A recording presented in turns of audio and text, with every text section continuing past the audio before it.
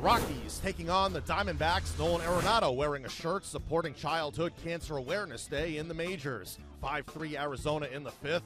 Arenado at the plate drops one in to right off Robbie Ray. A run scores. Then the throw gets away. It's an error. Another run comes in. We're knotted at 5. Next batter up, Carlos Gonzalez goes to the opposite field. One hopping off the wall. Arenado scores on the double. 6-5 Rocks. But in the sixth, Arizona retakes the lead. A.J. Pollock, his first homer of the season, a 2-run blast off Jordan Lyles. 7-6 Arizona. Back and forth we go, now tied at 7 in the eighth. It's Arenado coming through again, this time an RBI single off Enrique Burgos. 8-7 Colorado.